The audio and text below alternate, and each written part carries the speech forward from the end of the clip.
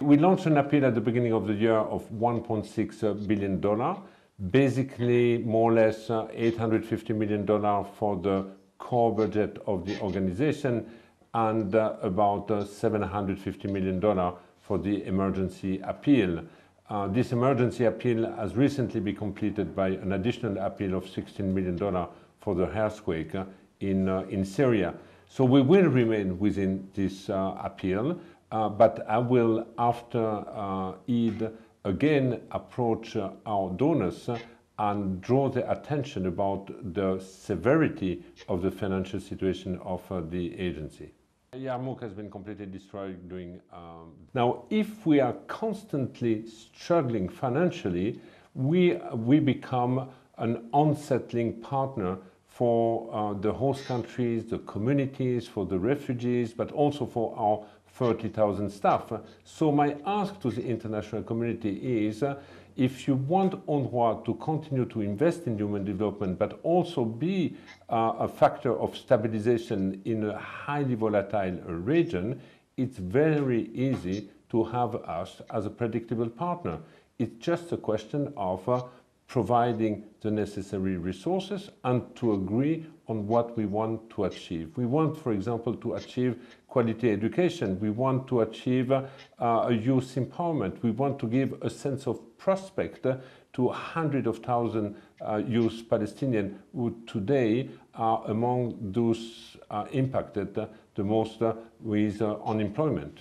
We have now important donors telling us that the contribution to the agency. I keep saying we have to strike a balance between the right to strike, which is a legitimate right of the UNRWA staff, but there is also a right to work. We have many staff who do not necessarily agree with the reason of this strike and are willing to work. And we have also to take into consideration the right of the community to have access to basic services. 2023 will be a difficult year.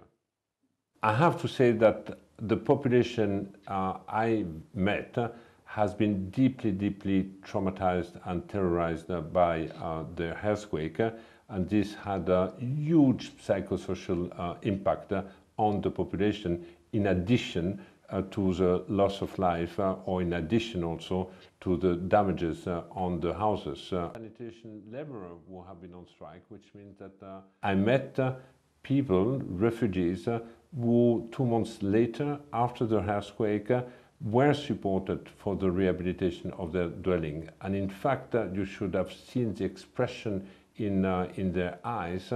Their life all of a sudden had again a sense, because they had the feeling that they might be able to rebuild their day-to-day livelihood in places like Ain el-Tal. And this is also giving motivation and energy for the other people who arrived without anything in this camp. So I would say, in this environment of distress, despair and misery, I have also seen that there are elements of a glimpse of hope and a glimpse of prospect. We have decided 2 years ago that it's extremely shocking when we go to places like Yarmouk or places like Ain el-Tal, and we see the level of destruction of, in fact, of this camp.